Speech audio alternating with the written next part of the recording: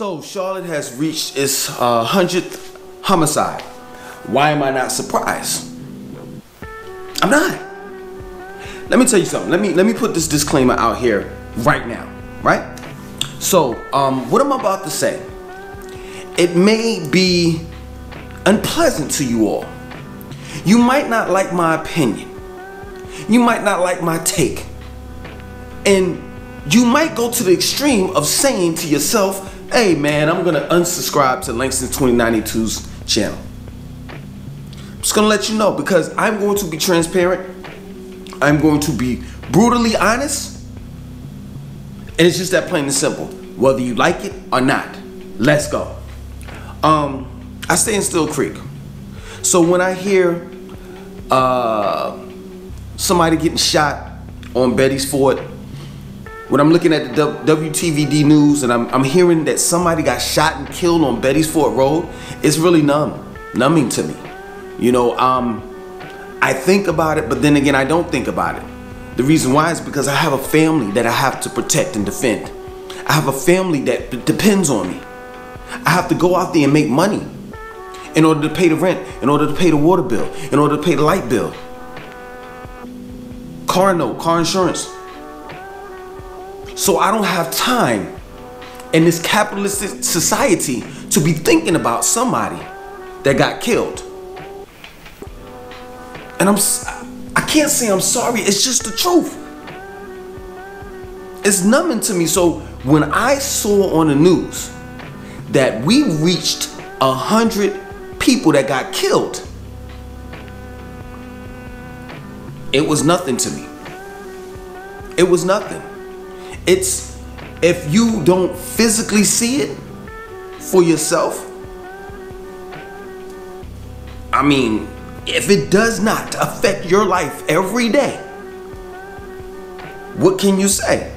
Now, some people may say, hey, listen, you need to get out there and make a difference, because that can happen to you in your household. And it's a possibility. Even though Still Creek, even though areas such as Still Creek, Valentine, Huntersville, South Park, and the list goes on, are safe areas, anything can pop off at any given time. So you're correct about that. But at the end of the day, that is not my problem. And the reason why I say it's not my problem is because I'm only one man. And as we see, we have community leaders. And the community leaders haven't ended police brutality. The community leaders haven't ended systemic racism. The community leaders have not ended drugs that's being pushed in our community. So one man cannot do it alone. And it's not my job to take on a battle that I know I'm going to lose. But what can happen is the government, our local government, can change things. Our local government. It has the resources to go inside the communities and educate the people that's in the community on how to eat, how to apply for a job, how to conduct yourself, hygiene, etc. So it is up to our local government to provide programs for those that are in communities, in minority communities, in order that those minorities will have the opportunity to live the American life, the so-called American dream.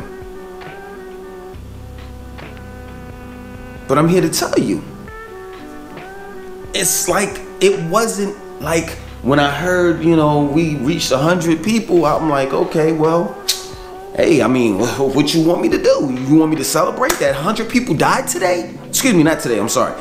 Throughout the year, we got two more months to go, and I know for a fact, based on Charlotte's record, that there will be more murders. Plain and simple. I don't know what to say, you know? I can't say, can't we all just get along? Because Rodney King said that. I can't say put down the guns, because the moms that have had their sons been killed by violence, they say that all the time on our local news, all the time. I've seen so many moms get on TV, on our local news, and say the same thing. We need to put down the guns. My son didn't deserve this. Blah, blah, blah, blah, blah. And listen, I'm not trying to disrespect anyone. I'm just telling you that at the end of the day, there's a thing called systemic racism. There's a thing called police brutality.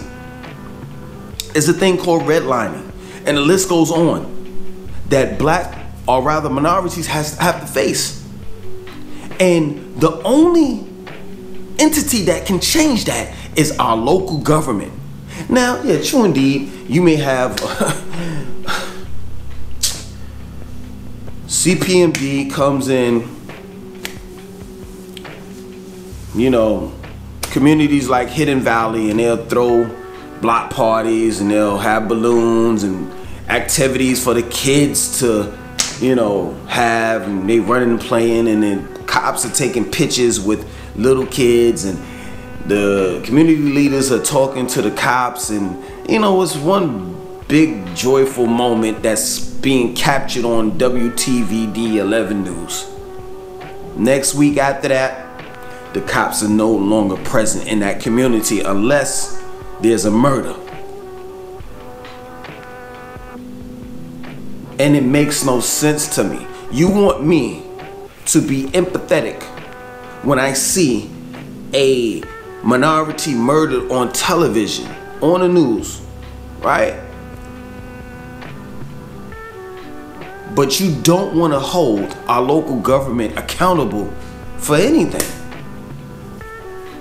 They're just as much as to blame as the shooter, because they know what's going on. And this is the reason why I say what I say as far as dealing with Charlotte.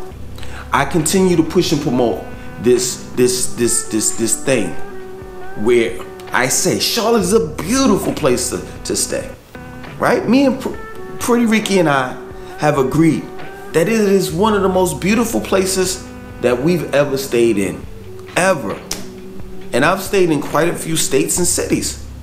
And I can tell you that Charlotte's infrastructure is sound. That they know exactly what they want to do in the present and near future.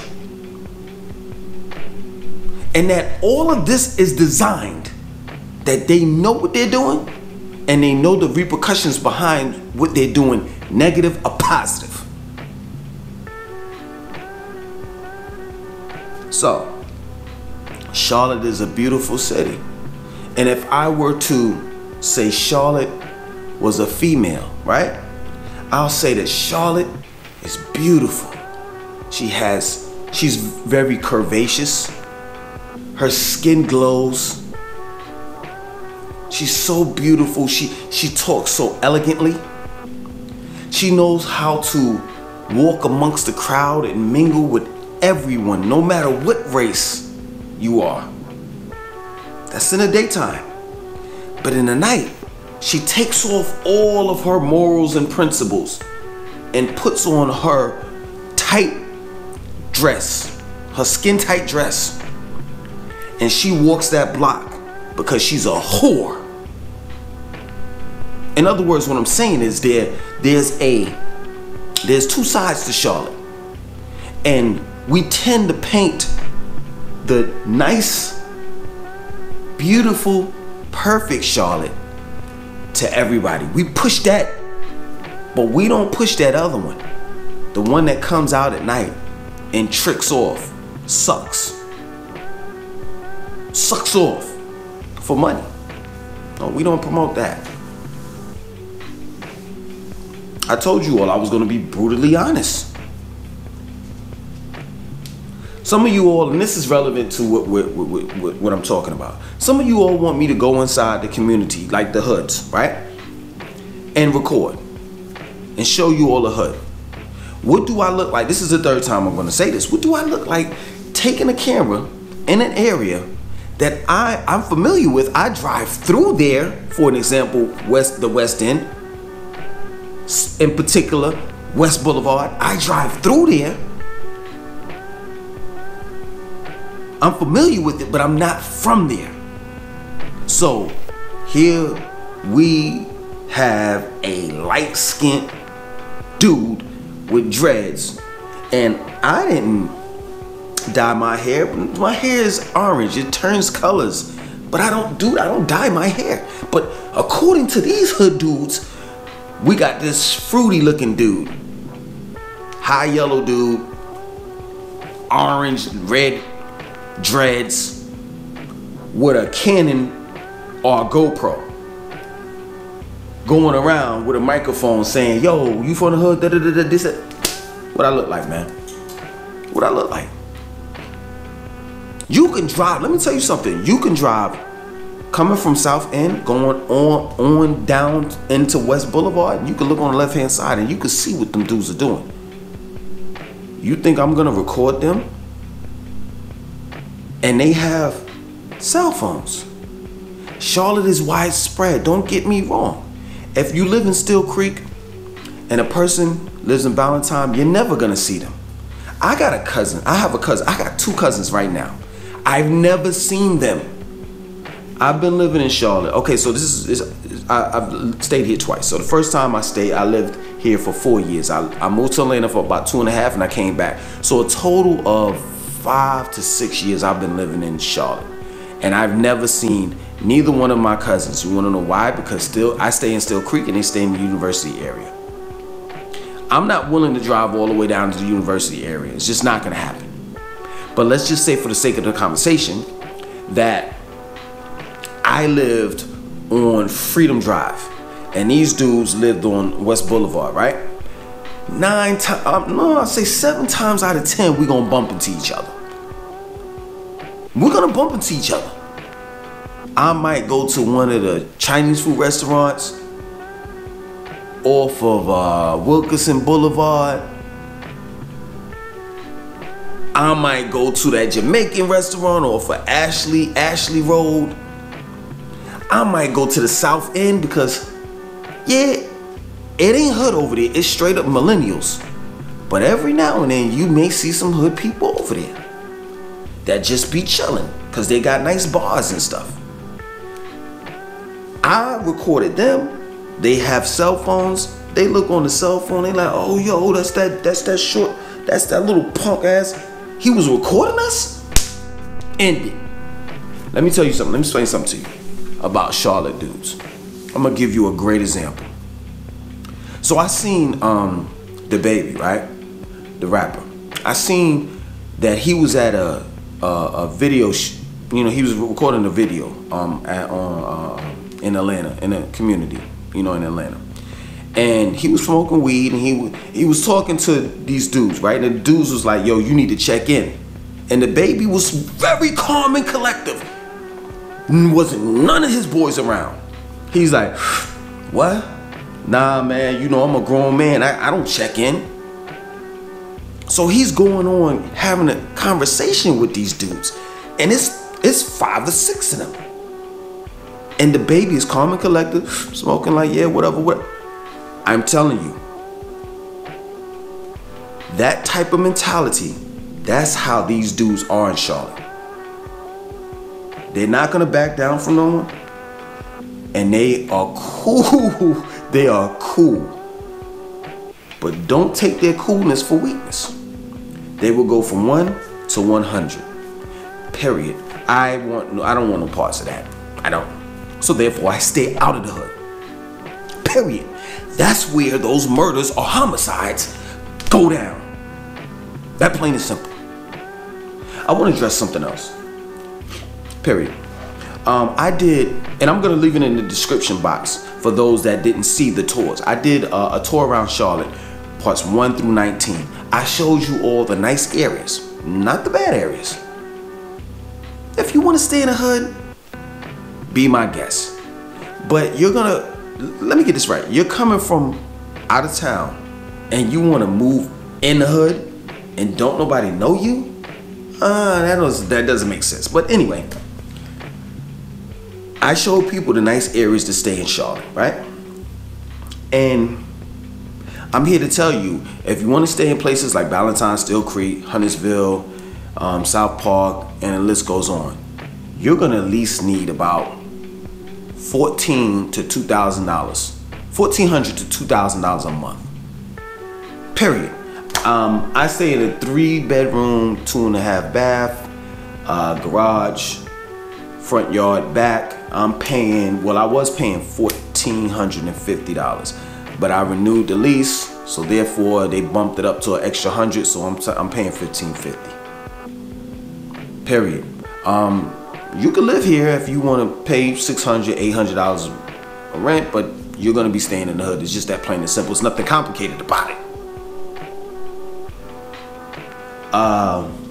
Charlotte is gentrifying their neighborhoods.